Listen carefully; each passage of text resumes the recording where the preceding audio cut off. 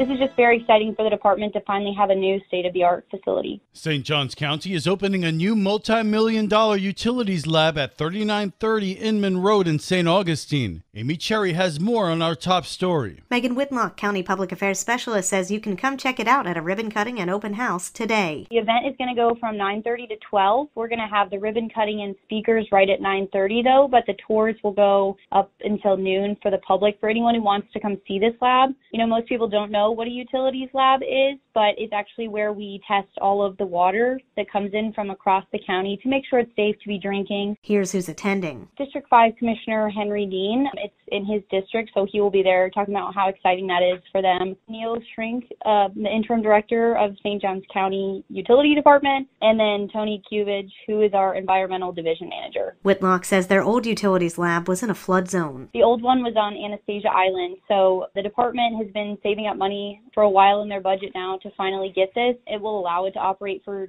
24 hours a day, 7 days a week, and it won't be impacted by severe weather events. In the past, they were having to evacuate the utilities lab, take it to where it wasn't in a flood zone, and then have to reload it back. So it's very exciting to have a facility that's not going to be in a flood zone. The $4.6 million state-of-the-art utilities lab includes nearly 6,800 square feet of space, a backup generator for continuous power, corrosion-resistant cabinets and countertops, and lab sinks with deionized water on tap. The site is also set up for future expansion to the south. For St. Augustine's Local Morning News, I'm Amy Cherry.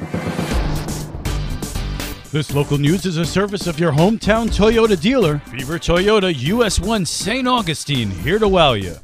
Downtown traffic will be A-OK during Nights of Light. Reassuring words from Jacob Pickering of FDOT. Liz Ryan reports. Installation of a new drainage pipe was enough to cause some traffic headaches, but throw the discovery of a shipwreck into the mix, and that could lead to some bad traffic problems downtown. But here's the good news. The project will be history just in time for Nights of Lights. The Florida Department of Transportation has been working really hard with our contractors here at this job on the King Street Drainage Project on King Street at State Road A1A.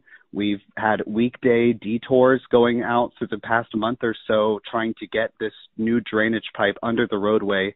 Of course, as you remember, we found a shipwreck right underneath the roadway, and that kind of delayed us by at least 2 weeks. But luckily, we're finally being able to pick up those weekday detours. The whole roadway will be open this week, especially right there at the corner of King Street and State Road A1A for the opening of Nights of Lights. Which, by the way, is Saturday. With the flick of a switch, our ancient city will once again come alive with millions of little white lights. There'll be a lighting ceremony, live music, and special guest speakers. Stay tuned in to Beach 105.5 all week long for more information about Light Up Night. For St. Augustine's Local Morning News, I'm Liz Ryan. Time to lace up for the 12th annual Santa Suits on the Loose. Sign-ups are underway to secure your spot in the 12th annual Santa Suits on the Loose 5K, happening Saturday, December 9th from 8 a.m. to 1 p.m. at St. Augustine Beach. Lauren Peterson of St. Augustine Youth Services. Such a fun holiday time. If you're a runner, you can run it. If you're not a runner, you can still come out and walk it, jog it, push a stroller, bring a dog if they're friendly. Santa and Mrs. Claus will be there. The Grinch will be there trying to stop the fun. We'll have music and all sorts of fun things going on. The cost to sign up now through December 8th is $35. On the day of the race, December 9th, the cost is $40. The sooner you sign up, the better. All of our events can be found at saiskids.org/events, and that's where you can find out more about them. Again, the website for sign-ups and more information is saiskids.org. For St. Augustine's Local Morning News, I'm Karen Johnson. And now you're up to date with St. Augustine's Local Morning News. I'm Rich Carroll.